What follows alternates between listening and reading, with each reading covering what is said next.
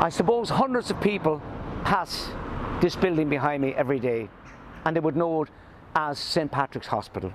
They're totally unaware that just before the famine in 1841, behind me here, this building was the admittance office of the Workhouse, the Waterford Workhouse. The first stone was laid in November 1839. It opened in March 1841. The first inmates, as they called them, were from the House of Industry, which stood at where the tax office in the Glen is. The other place they came from was the Mendicity Asylum, which stood in a small lane that ran between St. John's Bridge at the waterside into Railway Square. The story of the Workhouse is an extremely interesting story, sometimes horrific. I'll tell you that as we go along. This is what the Waterford City Workhouse would have looked like when it was originally built. The walls would have been almost 15 feet high. It was enlarged many times due to the amount of people seeking admission to the workhouse. This is the admissions building. Over the window is the date it opened, 1841. Here the master of the workhouse or the board of guardians would decide who was to be let in and who was to be denied. Here we see the class of people who sought admission to the Waterford Workhouse.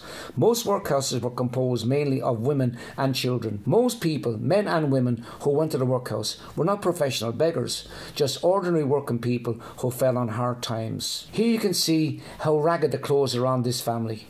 It was typical clothing for most poor Irish at the time. All reports say that most women and children were in a state of nudity. As depicted here, they would have crowded around the workhouse gates looking for admission. However, not all applicants were successful and in fact were means tested. Once inside, the families would have been separated until such time as they eventually left the workhouse.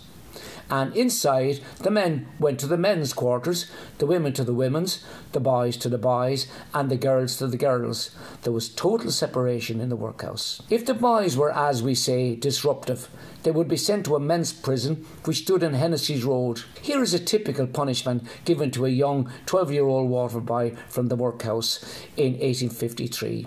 He climbed over the wall of the workhouse and stole some bread from the kitchen because he was hungry. He got a month and a half on the treadmill, depicted here, and was stripped and got 40 lashes. The treadmill was a cruel punishment for men, don't mind for mere children.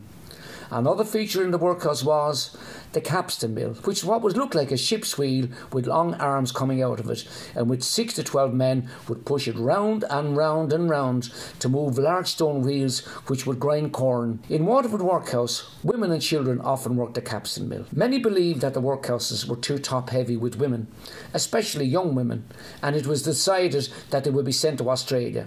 Starting with the workhouse orphans. Between 1849 and 1850, they sent 4,175 orphans to Australia. They were sent on ships like the ones here. The journey took over 77 days. Many young girls were sent to the interior of Australia to be wives for the farmers and gold miners, and they swapped Irish mud cabins for huts of bark in Australia. But it didn't stop there. Soon Canada was another destination for Irish workhouse orphans. In 1863, a former Irish revolutionary who was now Canada's Minister for Emigration, shown here, his name was T.D. McGee, he wrote a letter to the Irish newspapers pleading with the government not to send any more young girls to Canada, implying that many of them could not get jobs and were turning to prostitution. Upwards of 200 Waterford girls were sent from the Waterford and Dungarvan workhouses to Australia and Canada. In 1876, the Sisters of Mercy nuns were sent to the Waterford Workhouse, and we believe brought a degree of compassion to the otherwise harsh regime. In recent years, it was feared that St. Patrick's Hospital might be downgraded or closed, and a group of activists and trade unionists staged a weekly protest. Their heroic efforts saved the hospital, and it is currently being rebuilt and enlarged.